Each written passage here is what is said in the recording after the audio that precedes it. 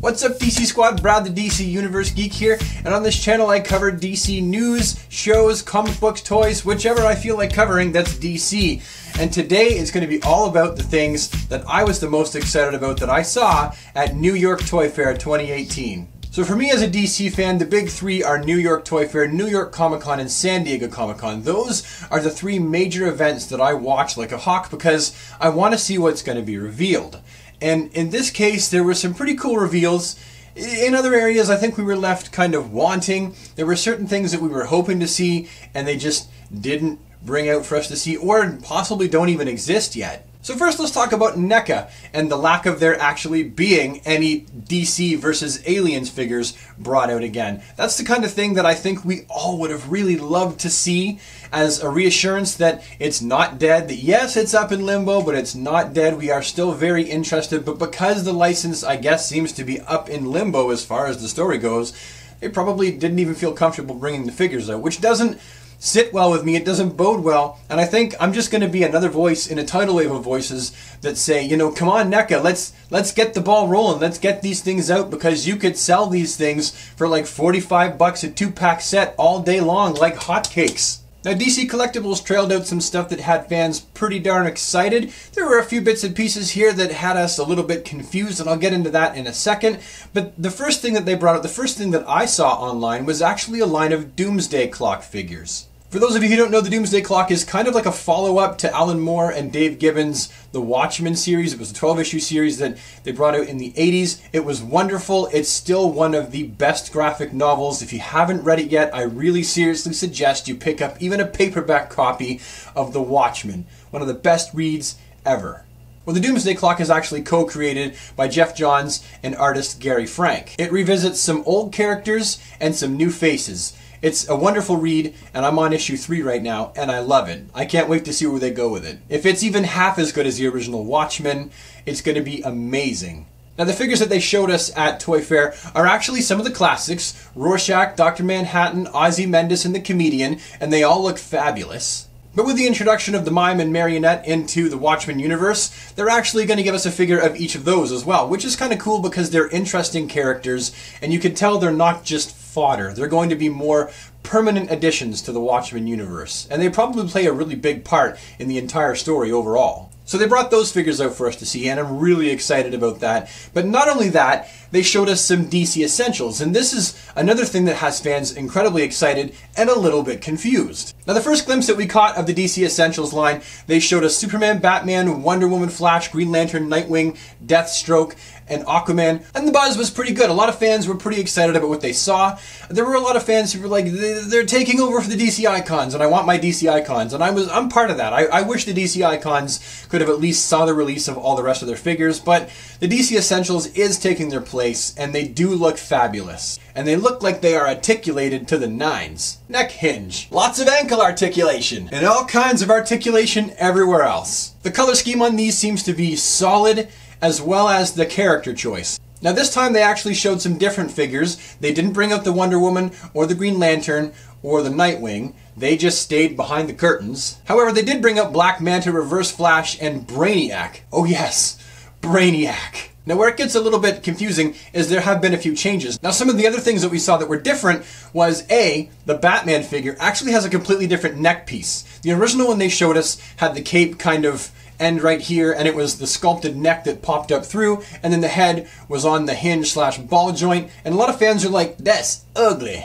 I was one of the people that said, yeah, I like the figure, it looks great, I'm okay with the color scheme, however, he does look a little bit thin in the neck department. Well, they've changed all that. They've actually got a one-piece neck piece where the cape and the neck are all connected, and then the head kind of goes on top of that. And I think that that looks way, way better. Now, if we could only get them to change the blue to black. Like I said, I'm okay with the color scheme, but I'd be happier if it was the black with the purple on the inside of the cape and not the blue. I guess a customizer's work is never done. I predict Instagram is going to be filled with these guys all repainted. And another big change, the most notable big change, the one that everyone's talking about, is the Superman figure, which was first shown to us in his Rebirth costume, is now completely changed. He's got his trunks and his yellow belt back again because as of Action Comics issue 1000, he finds his trunks again. Maybe he pulls a box out from under his bed. Maybe his current Rebirth costume gets destroyed and he has to pull out the old one.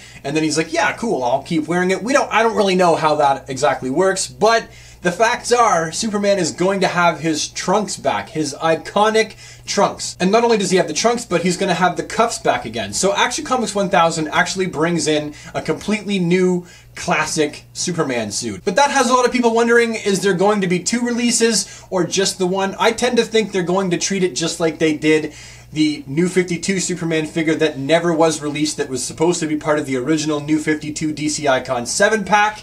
He never saw retail. There's probably a prototype of him still somewhere in the offices at DC, but we will never have the ability to purchase him. I'm pretty sure, I'm just going to call it, I'm going to say that's likely what's going to happen with Superman's Rebirth outfit. We're probably only going to see Trunks Superman. Now, Mattel had some really cool stuff to show as well. Not only did they have the current wave of DC Multiverse action figures on display, and that's typical. They're going to bring out what is currently in stores to show people to bolster their display, but they also brought out the next wave. So you have the Luthor Build-A-Figure wave that they brought out.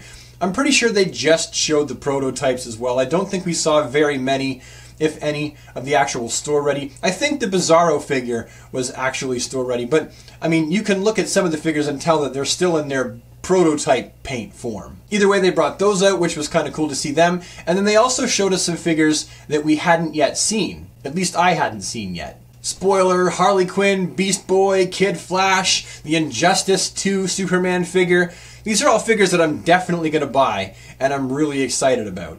They all seem to have at least the current new form of DC Multiverse articulation, but I think it's important to note here that if you look at the Harley Quinn figure, you can see her foot off to the side, which to me implies that she may just have ankle pivots. It's possible.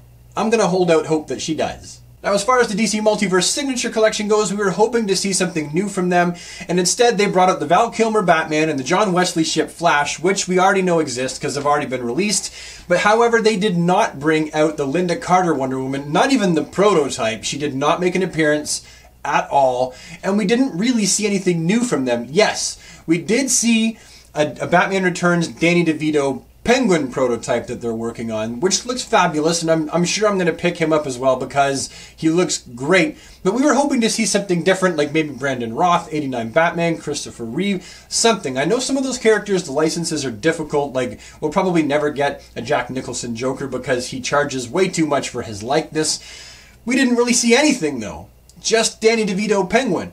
He's great and all, but we wanted to see just a few more. Now, one thing that kind of flew into the radar was Mattel also showed us action figures from a Batman Evergreen line, where there's Harley Quinn and Joker and Tim Drake Robin, and it's going to be released in the stores primarily for kids, but these look pretty good, and I can see collectors actually getting interested in these and picking them up as well. Now on to MEZCO. Some of the things that I saw from MEZCO that I was particularly excited about, I took note of, was the John Stewart Green Lantern with 2 interchangeable heads. Some people, the buzz is there's not a whole lot of constructs, there's not a lot of things you can add to him, which is kind of sucky. Maybe on the second release they'll release a few more constructs.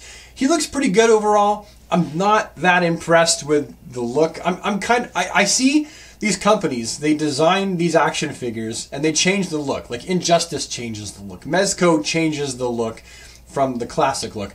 And see, if it ain't broke, don't fix it. With Flash and with Captain Marvel, Shazam, they kept their original look and they look fabulous. And Green Arrow looks great the way he is too. But with Superman, they just crapped the bed with his whole belt and outside briefs area.